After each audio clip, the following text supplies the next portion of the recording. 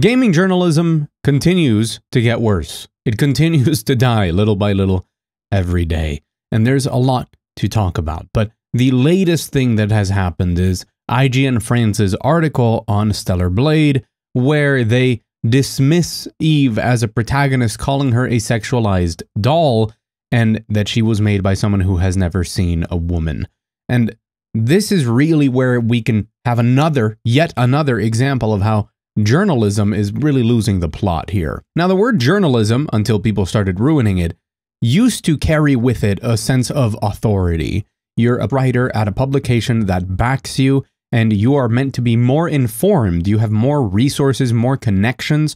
You are privileged to more information and to a platform from which you can speak with that authority in your reporting. The moment that journalism is just dying is when we have these sorts of articles that just tell straight up lies about people. Because let's ask the real question here. How does IGN France know that Eve's design was that of a sexualized doll and that it was made by someone who has never seen a woman? I mean, that's obviously just an attack on the person, because even the most cursory research on Stellar Blade would lead you to seeing that Stellar Blade's Eve is based on the model Shin Jae-un. I believe I'm pronouncing that right.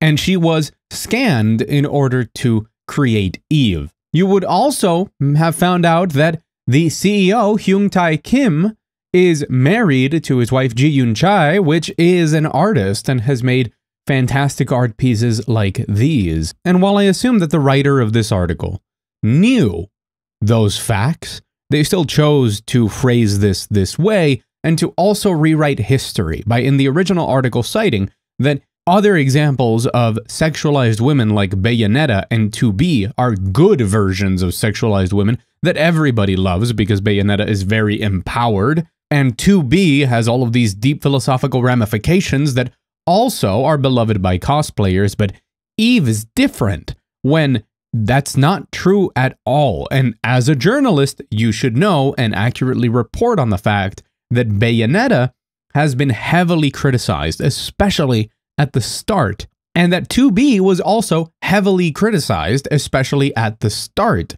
and that their respective creators have been called all sorts of things for the design of those. It's just that now that the general sentiment towards them is that very positive and that they're great characters, now we can't say that people dislike them or say that we dislike them. So we're just going to say that Eve is a completely different story. And I want to be very clear here. There's nothing wrong with having the opinion of you don't like the design of Eve, or you believe that the reason that this is being done, you personally, is evil or bad, or you don't like the CEO and you think he's an idiot without any proof just because you want to think that. The problem is when you stand up on the podium that has been granted to you as a journalist and yell that into the world as fact.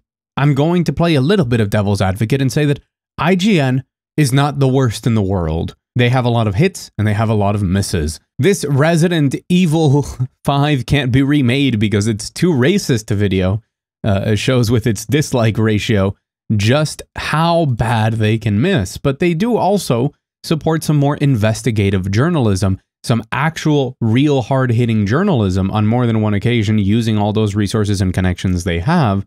It's just that they're a huge machine and they pretty much output as much bad, maybe a little bit more bad than they do good. And of course, IGN France is its own thing, just like all of the other IGNs, I believe, and they have their own craziness going on, but it does spell a certain trend, not just in IGN across all of its offices, but in gaming journalism in general. Kotaku's editor-in-chief resigned recently because of the new directive that the company has, which is to focus more on guides instead of news. And you might say, well, that's confusing. Shouldn't journalists be writing and reporting on news instead of writing guides? That doesn't seem like journalism. And the answer is that Kotaku has a very specific way of doing news and has for a very long time. They normally find a message that they want to push, an agenda they want to send out into the world to convince people of, and then they find something that they can frame that around, with the only real recognizable identity of the site becoming how much of its editors' opinions are very clearly marked and pushed onto the readers. Even when Kotaku has had exclusives and breaking news, they've injected that. And by the way, that wasn't always the case. Some of the better reporters that have existed at Kotaku that did real hard-hitting journalism have left, and there's a reason for that. So it's not that Kotaku, or specifically Geo Media, wants to stop journalism. They want to stop the journalism that Kotaku does because it's not proving profitable. Because it turns out that when you go against your audience and create an identity for yourself in the market as the people who push these sorts of opinions in everything they do, and the market responds by saying this isn't what we want, you lose money and you have to find a way to change that around in order to keep this business profitable. And hey, the people who don't like that have left and have started their own company, and if there is an audience for it and a different business model can sustain them, I'm sure there will be people who want to finance their new venture, and that's good for them. You know, freedom of press is good. Everybody can have their opinion and say what they want, just like we're all free of looking at it and saying that we agree or disagree. The problem really comes with that framing of an authority, of a position of power, stating things as facts in a way that is indistinguishable from Twitter rage bait. That article is even worse from the perspective of real journalism, because a real journalist would have done the investigative work towards ShiftUp's other game, Nike, Goddess of Victory, which also features, let's say, highly sexualized virtual women that I guess they're exploiting. I don't know. And these are some of the illustrations that you saw from the CEO's wife are for this game, and maybe you would have played it, or you would have used your connections to ask about it, or to ask about the design philosophy, or what is the objective or the intention. Is there a deeper meaning to it, or are you just doing this because it sells more? And if it does sell more and you actually make a good game, shouldn't that be the story, that they are using it to sell but also making a great game? Shouldn't you be digging into this? Because, hey, I'm not a journalist, but I know about Nike, Goddess of Victory. I tried to do a video where I played 5 gacha games, 5 popular gacha games, to evaluate how predatory their microtransactions were, how the different systems they used to limit things in the games were, basically if they were good or bad in their monetization, and if they were good games. And of those 5 games, one of them was Nike, and I came away incredibly surprised with it as my favorite over Honkai Star Rail, not because of the way that it sells itself or the imagery that it put in front of me. I had to overcome what felt like very blatant pandering to play it, and then I came away very surprised at how it had excellent gameplay, some of the best close to Honkai Star Rail in how much it allows your skill to influence the outcome, since you don't need to just permanently grind. If you're just really good and come up with a good strategy and execute it, you can progress through the game faster. And most importantly, I was very surprised at how great the story was and how much I enjoyed it, as well as the characterizations, the voice acting. It does take a lot of cues from Nier Automata, and I love Nier Automata. I love how this idea of these girls actually being war machines and how humanity has fallen and these threats and all of the different themes, it can get pretty heady and philosophical. It doesn't come to the best conclusions or the best messages with those heady themes that it has, but it has really, really good character threads and character writing that made me very invested in it for the time I played it. And Stellar Blade seems to be a direct continuation of a lot of those themes, down to the women turned into android war machines. And that makes me really excited because I love Nier Automata, and seeing something in that style, a different interpretation of similar themes, to me is cool. But there's no mention of that in that original article. There's no mention of Nike. There's no reaching out to inquire about the philosophy behind their design or why they do the things they do. The only thing that there is misinformation and a gratuitous attack on a developer, on an artist, on a creator. And once again, you are completely free to criticize that. You are completely free to say that you don't like something.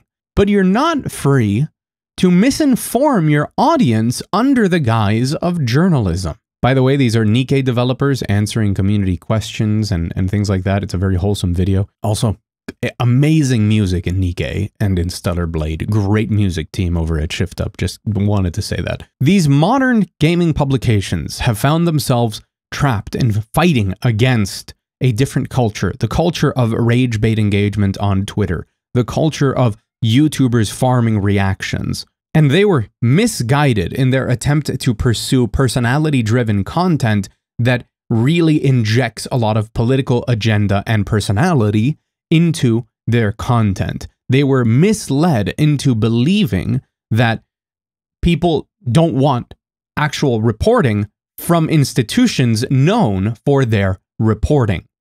When we have plenty of examples of good journalism, be it independent or under bigger umbrellas, being very profitable, be it technical reporting like Digital Foundry, or being it investigative journalism like Jason Schreier over at Bloomberg, or any other number of examples. And they've created this mess where their approach is to either do everything or to pander to specific audiences, and very often they go against the audience and the more general audience, specifically the ones that are just looking for that reporting, by injecting all of those opinions into things, or by having all sorts of opinions all of the time that reflect back on the parent company.